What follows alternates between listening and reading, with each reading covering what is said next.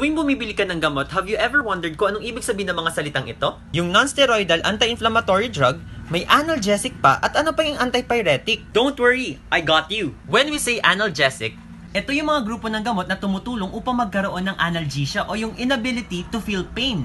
Kaya mas kilala sila sa term na pain relievers or painkillers. Mga gamot na ito nakakatulong upang mawala ang anumang pananakit without putting you to sleep or making you lose your consciousness. Yung antipyretic. So it came from two words, anti meaning against o laban sa, and pyrexia yung medical term for fever o lagnat. In short, sila yung mga gamot na nakakapagpabigil or nakakapagpababa ng lagnat. How about yung non-steroidal anti-inflammatory drugs or NSAIDs? Ito yung mga uri ng gamot na nakakatanggal ng pananakit, lagnat, at nakakapagpababa ng pamamaga. At kung allergic ka sa mga NSAIDs tulad ng ibuprofen, pwede ka mag-take ng paracetamol, hindi siya NSAID.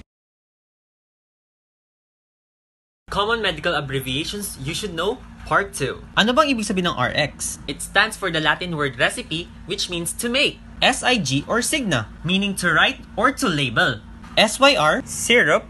SUSP, suspension. SUPP, alam ko yung iniisip mo. It stands for suppository. Ang mg ay milligram, iba to sa mcg na ang ibig sabihin ay microgram. 1 gram is equal to 1,000 milligram and 1 milligram is equal to 1,000 microgram. Isa ito sa mga gamot na naka-microgram ang dose. Yun ding gamot na nilalagay sa ilalim ng dila.